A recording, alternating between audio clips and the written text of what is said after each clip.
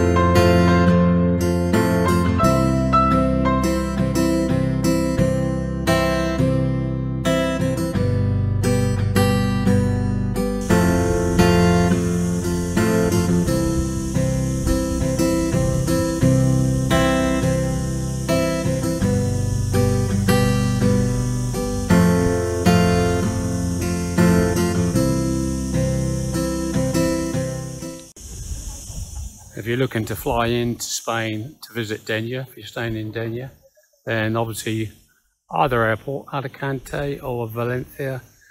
I reckon it's about midway in Denia, so you could use either one of those, whichever you prefer. Hotels in this area, there are lots of hotels.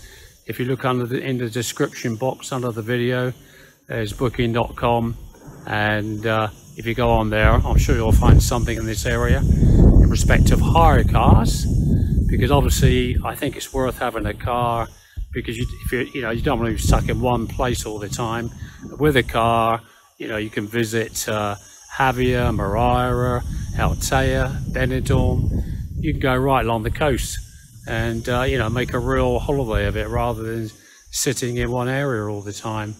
But I don't think you'll be disappointed by coming to Denia, because it's a fabulous place. It's a very popular place to visit. So if you do come, I hope you enjoy it. And if you do enjoy this video, please subscribe and please ring that bell. Thank you very much.